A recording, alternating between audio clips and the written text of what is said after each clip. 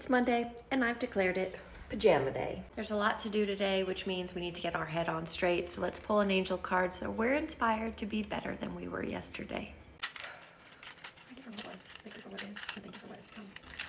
Our angel card fell out of the bowl and is openness.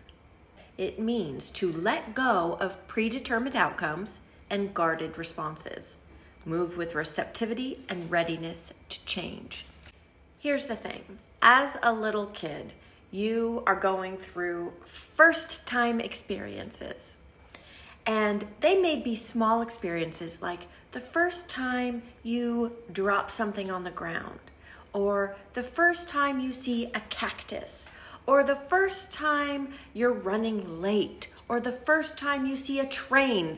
You know, everything is a first. And depending on the humans that you're with or not with, you're going to get a response from those people, an energetic response. And that energetic response is going to follow you for the rest of your life until you're able to address it and move on from it if it's unhealthy, or address it, appreciate it, and then figure out some different type of response.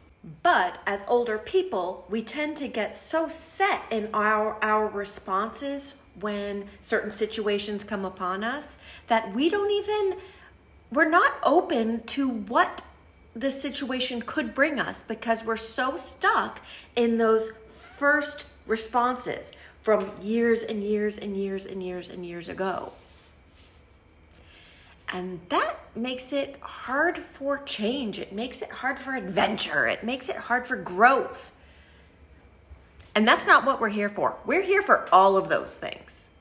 We're not here to be stagnant. We're not here to be following in rotten footsteps. We're not here to be using bad habits to get through life. We're smarter than that. We know better than that. The way to be open is to remind yourself every single freaking day that you're open and ready for change. You're ready for whatever the universe has for you that is in your best interest. If you're stuck in your old ways, how can you possibly see the signs that are in front of you? Like, oh, maybe I should take this path. Maybe I should answer this phone call. Maybe I should. I hate the word should, but still it's used. Maybe I should try this new hobby. I don't know. Maybe you should. What's keeping you from it? If you can't pinpoint exactly what's keeping you from it, address it.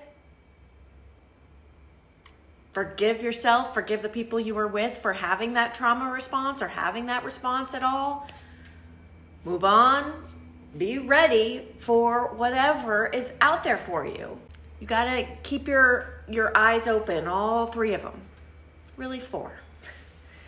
You gotta keep them all open. The universe is magical. The universe is always right.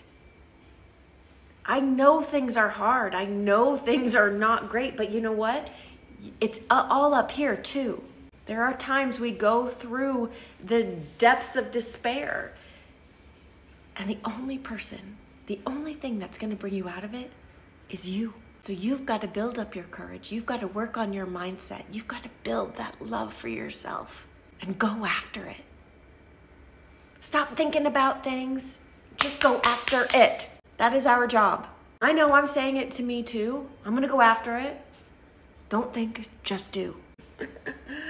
Be ready. Be ready for it. Before I sign off and send you off on this Monday, remember to say it out loud, say it to the universe, everything works out for me. Say it 1 time, say it 5 times, say it 10 times.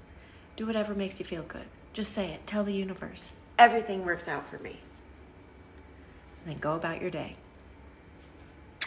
I love you.